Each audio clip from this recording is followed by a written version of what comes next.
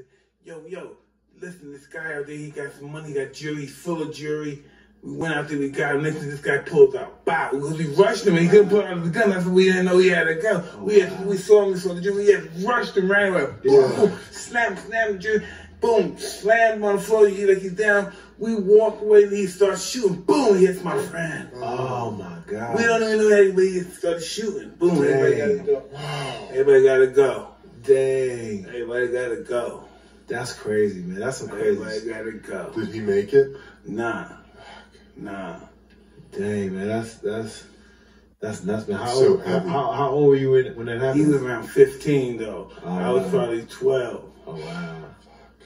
That's bananas, man. What a tragedy. So like when that happened, how did it affect you? Did you like I gotta change everything? Nah. You just kinda like I went to stay that same day, we still went robbing. When did you meet Cuss? 13? Huh? At 13 you met Cuss? Yeah, 13. So a year later. Yeah. And then from then on, did you stop doing all that stuff? No, I used to go back down there every now and then and no, I didn't rob the guy. Listen, right?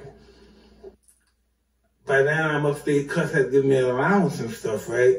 So if the guy's robbing, I'm right there and the guy's robbing somebody, I said, listen, I want to buy that coat, and they go rob the coat. Right. But I wouldn't do it. I wouldn't get directly involved. You know what I mean? Yeah. But I would bring stolen goods to the house and stuff, and then I used to stop. I started winning national titles, and I just started being in the papers, and I just had to stop that shit. I just had to really stop. One of my friends, my other friend, got killed, so I really was scared. Oh, wow. We were close to this. I stopped. Yeah. What was the first fight you got paid for? How old? I got paid probably 50 cents in a hot dog.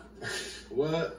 Yeah, when I was a kid, I was like 14. For like your first fights? Amateur, like the Spanish people used to pay us food because they bet on us to win and give us money and food.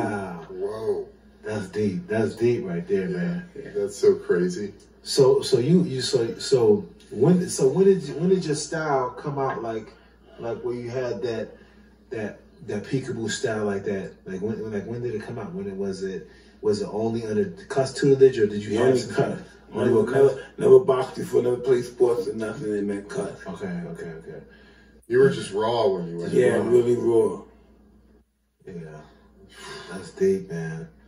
That's so awesome. And he gets trained. He's trained all the time. That's all it is. Train. Inspiring, dude. Train all the time. Because it's like, you know, what Mike has experienced and what Mike has been able to be a part of is once in a lifetime. You know what I'm saying? Like to even, you know what I'm saying, to even, man. It's like Hercules. Yeah. I say it all the time. Yeah, it is. Mike is our version of Greek mythology. Nah, but it's just the way it was. I know. That's the crazy thing, dude. It's all true. That's so awesome. Dude, you probably been through some crazy shit. I mean, Oh, man. crazy. Dude, I mean, damn.